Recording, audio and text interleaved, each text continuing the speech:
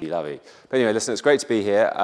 It's quite something to be sandwiched between two lords, Lord Jim and Lord Bob. I feel a little bit like Baldric in Blackadder, but I think it's fair to say that, let's have a look.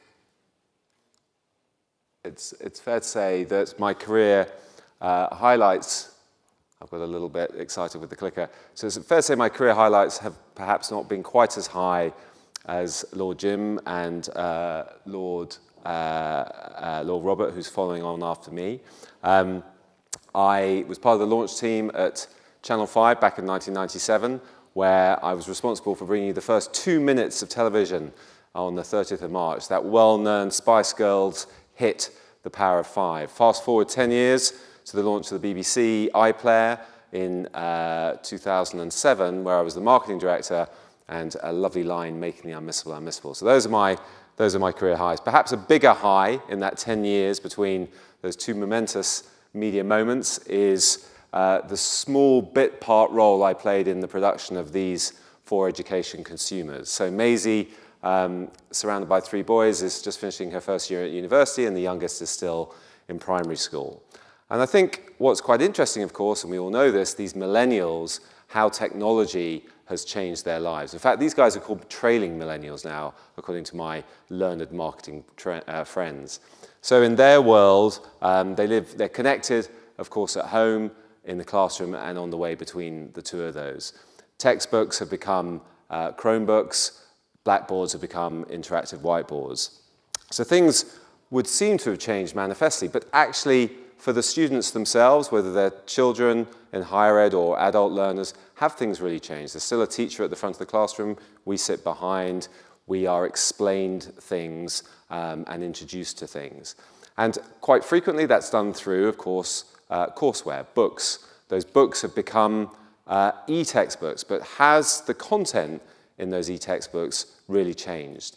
Is it any more compelling than it was when I was at school wearing a kipper tie back in the 70s? Is it just a little bit grey, a little bit boring, a little bit austere, a little bit Jim Callahan like it was back then? Yet when you look outside the classroom, everything has changed manifestly. The world of these millennials is bright, it's colourful, it's vibrant, it's engaging.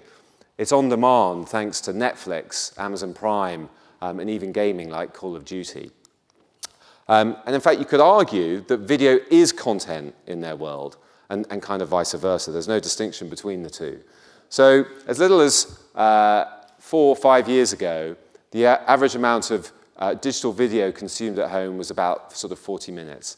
That's now let forward to 2 hours every day amongst this particular segment. So they are actually now consuming more video than they are going on social networks, and they are doing that on digital devices rather than on the main TV screen in the home. And even though video has been around for 120 years, is it actually going to sort of reduce? No, Zuckerberg has just recently said back in April, I think we're going to be in a world in a few years from now where the vast majority of the content that people consume online will be video. Cisco have just said that 80% of content online will be video by 2019. So if you like, video has become the lingua franca of today's society. It's not something on the side, it's absolutely front and center. And why is that? Well, Forrester last year said that a minute of video, well-produced video, was worth 1 million words, text, bits of text. And we see that in the classroom. We see the fact that when video is played out, it captivates students. It brings the real world into the classroom. It drives debate. And in fact, a recent report by Kaltura said that 90% of learning was improved through the use of compelling and relevant video content. So why then, when you look at kind of all the courseware, wherever it is in the learning spectrum, why isn't more video being used today? Well, we think at Knowledgemotion that there are 3 reasons for this. Firstly, discovery. Secondly, copyright. The third, the cost. If I'm a course creator or I'm a teacher and I'm looking for Felix Baumgartner jumping out the Red Bull balloon to illustrate terminal velocity, where do I go to get that clip? Do I go to Felix Baumgartner? Do I go to CNN? Do I go to Red Bull? I don't know, because the video production industry is very fragmented, just in the same way as the education one is. So it's a confusing world. The second thing is copyright. Is that clip that I'm looking to license cleared for education use? It might be cleared for a $100 million advertising campaign, but can it also be used in a classroom context? And thirdly, should I be paying the same rates in education with the different economics that apply there as those advertisers are and broadcasters are in other sectors? So that was kind of our start point, really, for Bo clips. We call our platform, our video platform, Bo, because that is the tree under which Buddha sat when he became enlightened, when he literally woke up and understood the world. And we think video has that same potential in the classroom context. We've brought together some of the biggest names from video production from around the world. So AP, Getty, the BBC, British Movie Tone, etc., etc. Some 50,000 hours of short-form programming between 1 and 5 minutes in duration. That content is algorithmically matched to the curricula and taxonomies of the partners that we work with in different markets around the world. And all of that is sold under license under a common pricing and rights framework that is specifically designed for education. This is a library that has been set up single-mindedly with the education sector in mind. So I'm just going to play you a short video now to explain that. You'd expect a video, after all. 45 degrees,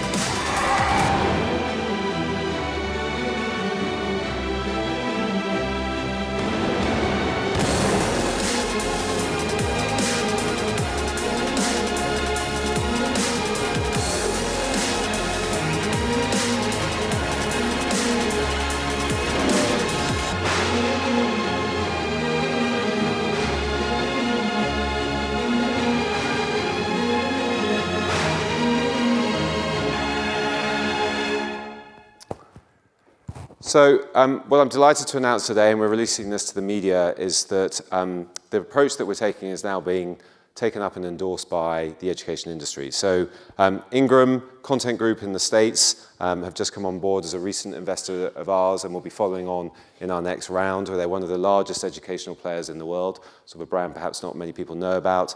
And Pearson, we will be supplying the video content for their higher education course creators around the world for the next 5 years. But actually, the reason I'm here today is actually to seek your support. There are literally billions of hours of content that are being produced year in, year out that are brilliantly applicable for the education marketplace. We need to come together to persuade the film and television industry of the social and economic value that there is in education for them, to get them to clear rights for education at the point of commissioning, not as an add-on. And the benefits for them are clear. Firstly, they will monetize their back catalogue, they'll have new distribution channels for their new assets, and they'll reduce piracy. We've seen an online use of unlicensed content, and we've seen that in Netflix. Moving forwards, if we get that right, that huge repository of television content that so beautifully mirrors the world of education will be made available more widely to the education sector through Knowledgemotion and Bo clips.